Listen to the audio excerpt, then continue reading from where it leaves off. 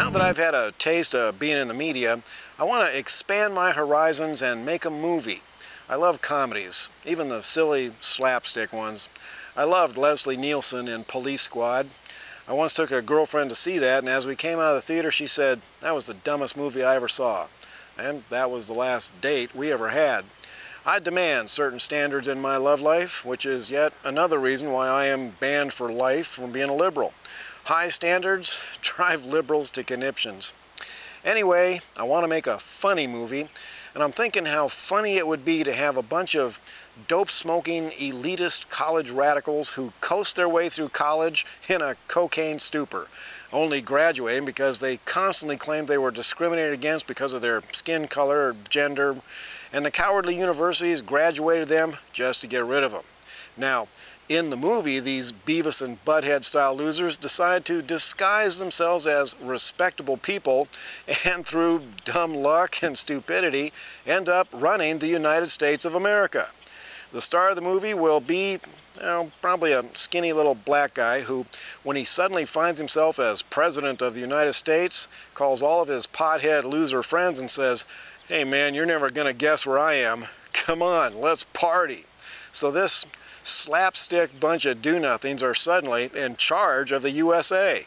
But what a pickle that turns out to be, because they're totally clueless. The white man hating radical would suddenly be the Attorney General.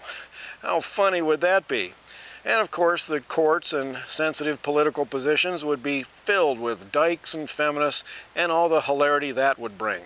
Now, as liberals, they despise the military, but because they're now disguised as reputable people, they can no longer throw rocks at soldiers and call them baby killers. So they devise hilarious ways to screw with the military, like forcing the United States Marines to take showers with flaming homosexuals. The skinny little president and his pothead gang are always pranking the military, and they're scared to death that the military will catch on and come to get them.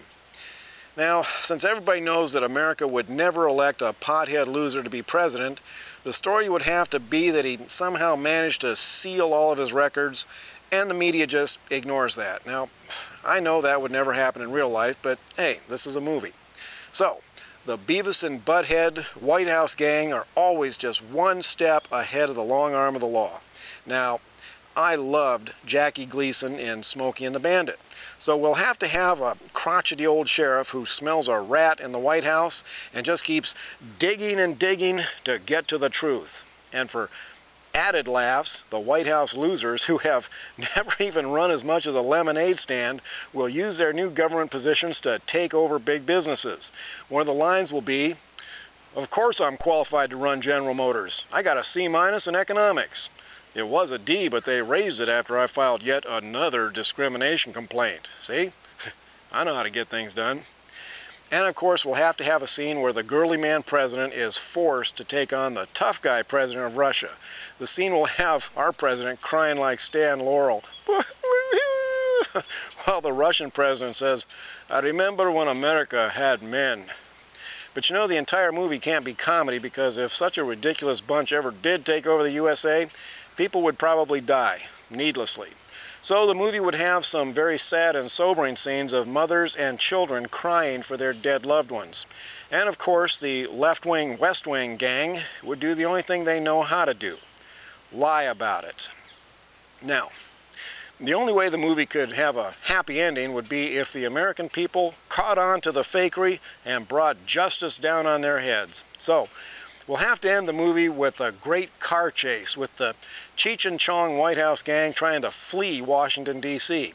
The Vice President, who bears a striking resemblance to Boss Hogg, driving the getaway car. That's because he's the only one with a driver's license.